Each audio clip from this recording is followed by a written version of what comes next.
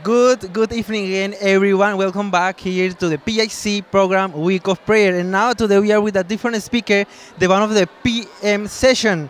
Welcome all of you, and we have a different student as well because we want to interview them, we want to know their experiences, we want to know their points of view. And we have the same classmates this morning.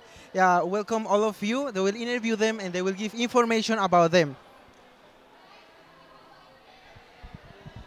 Good evening, Brother Arian. Thank you for lending us your time this evening to answer a few questions regarding our week of prayer with the theme Origins.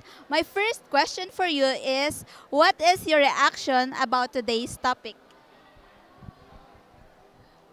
I am blessed and happy because balance leads me to labor with the Lord, develop all of my characters, and to know the value of all aspects of my life that God given to me. Good evening, Sister Honey, and thank you for allowing us to interview you this evening. For my first question, please tell me about your preparations for this year's week of prayer, and have you experienced any challenges throughout your preparation? Yeah, so thank you for that question. So this year's week of prayer has been a blessing to me. So I just knew that I will be the one who's speaking just like 3 weeks ago. And I prepared you need to prepare your heart and your mind. So devotional in the evening and the morning. So have that personal devotion with Him. I did that during evening and the morning. And I've experienced challenges kasi I have many challenges that I cannot say to you now because it's so long, so too many. So I'll just say one thing. I did procrastinate once, but the Lord did something, and He made that procrastination into a blessing. But because God does that, right? If we distort our paths, He will make it straight for us. So I have many challenges, but the Lord helped me through it. And I realized that it is not about me. It's about how He works through me and how He will use me as His tool of blessing to others. Amen. It is truly by surrendering ourselves to God that He can fully use us through His ministry. Amen. So for the next question for you, Brother Arian, is as a student, what values can you learn from the week of prayer? As a student, the values that I have learned from this week of prayer are in the following.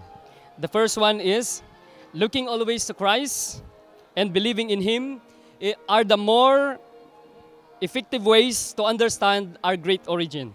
His words assess us in determining who provides the origin of all, because He is the Alpha and Omega, the beginning and the end. The second one is Jesus gave us our identity. Being His sons and daughter, identities, receiving His love, the gift of faith, and the honor of being part of those people who are waiting to His second soon return. The third one is God's masterpiece is a human being. Life, strength, and knowledge are bestowed. He is aware of our abilities and everything we possess. We can't do anything without Jesus, and we don't know what our purpose is if we don't look to the one who made us and knows what's best for us. And the fourth one, rest to God and learn to Him can help us to find the true meaning of balance to all aspects of life. And for my last question for you this evening, Sister Honey, describe the effects of your topic on the students' lives.